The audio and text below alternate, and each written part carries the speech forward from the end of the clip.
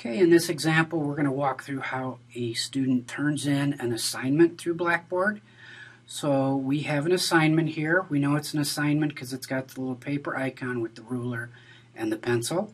So we're going to click on the title or name of the assignment.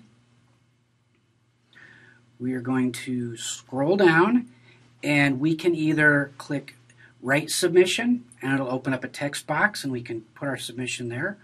Or we can go to Browse My Computer, select the file we want to turn in, hit Open. We can add comments down below if we want, and we're going to hit the Submit button. The file will be uploaded and turned in, and we see it here in our preview. And that is all there is to turning in an assignment through Blackboard.